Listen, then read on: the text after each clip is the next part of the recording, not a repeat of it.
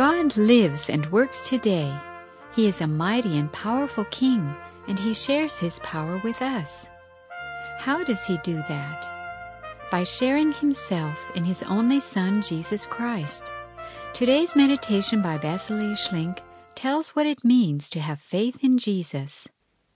Let's look at our Lord Jesus and see Him as He really is. Jesus, the one who commanded the wind and the sea, and all was calm. Jesus, it is He who commanded the powers of darkness to go, and they went. He laid His hands on the sick, and they were healed. He called to the dead, and they came to life again. Yes, it's Jesus whom the grave could not hold. Jesus, the conqueror, the risen one, who broke triumphantly out of the tomb. How great is the power and the glory of Jesus Christ, the Lamb that stands before the throne. He alone can disarm all the powers of hell and loosen all the bonds of sin. When we call upon the name of Jesus, the name of the Almighty Lord, the conqueror of sin and death, the Lord over sickness and over all the powers of nature, something must happen. For in this name alone is all power given.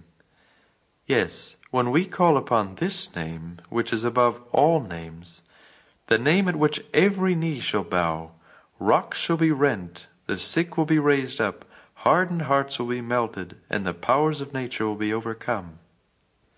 In heaven, when the angels and holy ones call upon the name of Jesus, all of heaven trembles with joy. For His is the name of the Redeemer of the whole world. He alone has brought salvation and life. He's the one who brings blessing.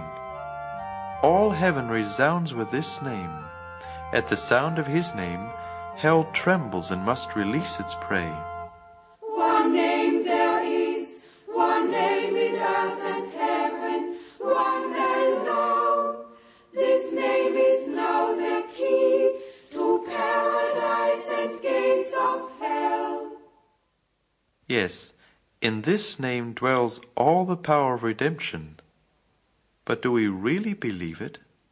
Or do we only acknowledge Jesus as Redeemer without really believing in Him? When we consider His nature, can it still be hard for us to believe? Let's gaze upon Him in His conquering power as the risen one, the Lamb of God who called out from the cross, "It is finished." Yes, it is finished, the redemption of mankind, the redemption from all sin. Oh, that we would see Him as our Savior, who today still heals the sick, who still brings joy to the sad. Jesus, full of majesty and power, to Him is given all power in heaven and on earth. If only we would utter this name in faith, then we would experience the promised redemption. Jesus Christ, the victor's name, every knee shall bend before you. Seated on the heavenly throne, all creation shall adore you. For your name such power wields, only triumph victory yields.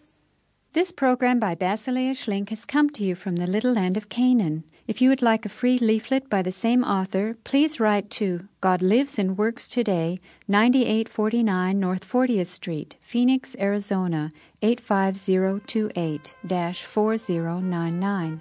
That's God Lives and Works Today, 9849 North 40th Street, Phoenix, Arizona, 85028-4099. God bless you.